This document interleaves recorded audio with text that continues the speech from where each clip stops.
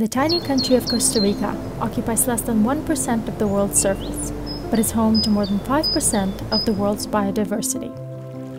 Often considered a pioneer in ecotourism, Costa Rica draws in over 3 million visitors annually to its lush national parks, rainforests, beautiful beaches, and rumbling volcanoes.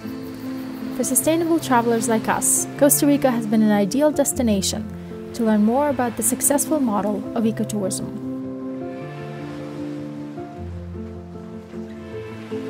Ecotourism in Costa Rica emerged back in the 90s, well before the term ecotourism became a buzzword in the industry.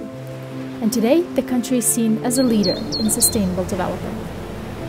Ecotourism practices in Costa Rica have helped minimize adverse effects of mass tourism on the natural resources and provided financial benefits to the local communities across the country.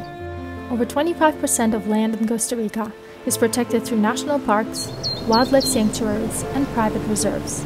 And the country boasts incredible diversity of bird, mammal, reptile, and amphibian species.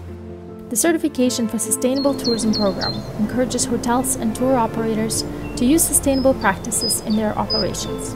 Today, thousands of operators across the country are proudly displaying their Green Leaf certifications. The Blue Flag Ecological Program is another great government initiative that aims to keep coastal beaches and waterways clean. Costa Rica is one of the few countries in the world that is well on the way to achieving the ambitious goal of being the first carbon-neutral destination.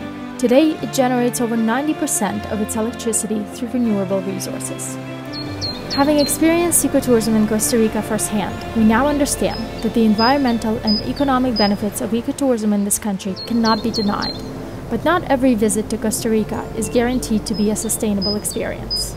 True ecotourism is found away from popular tourist destinations, in places where one needs to give up some luxuries, get off the beaten path, connect with nature, appreciate the wildlife, and the raw beauty of Costa Rica in Pura Vida style.